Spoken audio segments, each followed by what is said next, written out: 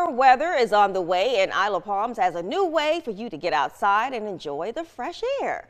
City leaders say the Recreation Department will host a free on-the-beach yoga series throughout the next few months. Officials say the classes will meet at the 25th Avenue Beach Access Point on the Isle of Palms. It will be held every Tuesday in May through October from 7:30 a.m. to 8:30.